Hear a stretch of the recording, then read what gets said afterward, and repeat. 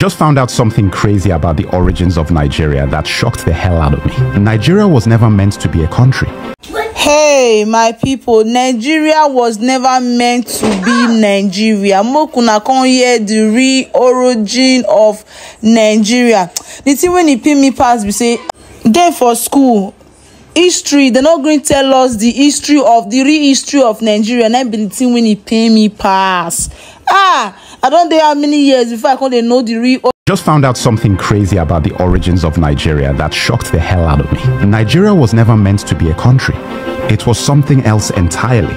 In this video, I'm going to tell you exactly what I discovered. Oh, and I want to acknowledge Burna Boy for bringing my attention to this in his song Another Story on his album African Giant. Thank you for inspiring this video, and all of you let Burna Boy know he got to me, and now I'm sharing this information with you. The creation of Nigeria was never about democracy, never about Christianity. It was all about money, business, and profit. None of it for us.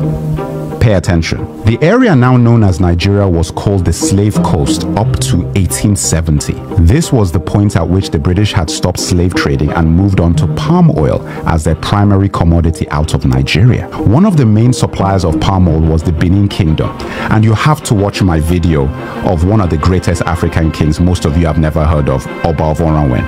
This is an important story for me personally because I am from that region, so they are my people, and his fight with the empire over palm oil is one of the greatest stories of African colonial history. Anyway, everyone wanted palm oil, and especially the British. A man called George Goldie set up the United African Company in 1879, which was then changed to the National African Company. He structured the palm oil business in the Niger Delta region, and by 1884 he had a monopoly that the British could exploit. So in 1886, Goldie violated the agreement he had made with the chiefs and moved his operations into River Niger and Benue. The company was also renamed at this point to Royal Niger Company. Goldie tricked the chiefs into signing unfair trade deals, giving Goldie exclusive rights to export palm oil instead of what the chiefs thought would be free trade.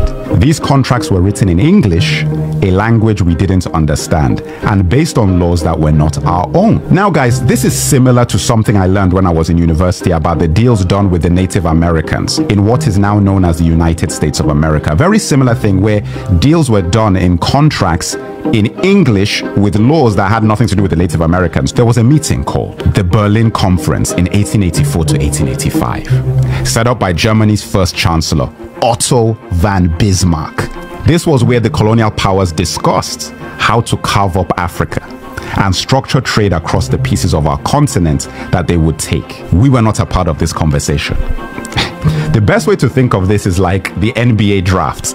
Guys were out there making bids between lunch breaks and spa sessions. At this conference, the kingdom of Opobo was given to Britain. When King Jaja of Opobo tried to export his own palm oil, he was accused of obstructing commerce and then exiled. How crazy is that? And on his way home in 1891, he was poisoned with a cup of tea. Guys, I couldn't make this stuff up. The Jaja of Opobo story made other chiefs in the region very wary of their deals with the British Empire. King Koko of Nembe Brass was one of those chiefs. He tried to take down the Royal Niger Company and attacked the company headquarters in Akassa, Bayelsa on January 29, 1895. King Koko captured 60 white men and lost 40 of his own soldiers. He used the 60 hostages to demand he be allowed free trade, the agreement he believed he had signed with the British company in the first place. They refused, and he killed 40 of his hostages. The British Royal Navy retaliated by leveling the city of Brass completely on February 20th, 1895. King Koko went into exile, and the British not only took control of the palm oil he once had, but also fined the people of his kingdom £500 as well as confiscating their weapons. Tragically, King Koko committed suicide in exile in 1898 after being branded an outlaw by the British company that had taken his kingdom, palm oil, and reputation. The Royal Niger Company sold its territory to the British government for £865,000 in the late 1800s. This territory was known as Nigeria. In 1914, the Southern Protectorate and Northern Protectorate was combined by Lord Lugard, and like that, the Royal Niger Company was rebranded as a country, which would gain independence on October 1st, 1960. Lugard is a place in Nigeria today, like there's a street called Lugard in Ikoyi. The Royal Niger Company changed its name to the Niger Company Limited, and it was then acquired by Unilever. Unilever still operates in Nigeria to this day. And that, my brothers and sisters, is how Nigeria came to be. We have a long way to go to fix the country, and it starts with the February elections. But we won't ever have a hope in a solution to our problems if we don't know how they started. Remember, it's not about asking anyone else to fix this. This is about knowing your history.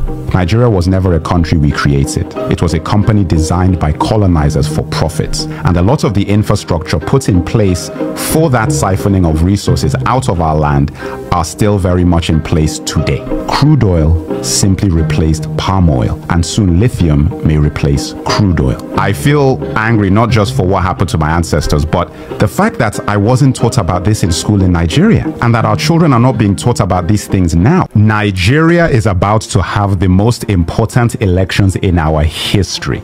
The results will affect not only our country, but the entire region of West Africa, and in turn the rest of the world, because you know that our resources are fueling a lot of people. Every Nigerian going to the polls should know everything about who we are and what we're up against and the creation of Nigeria.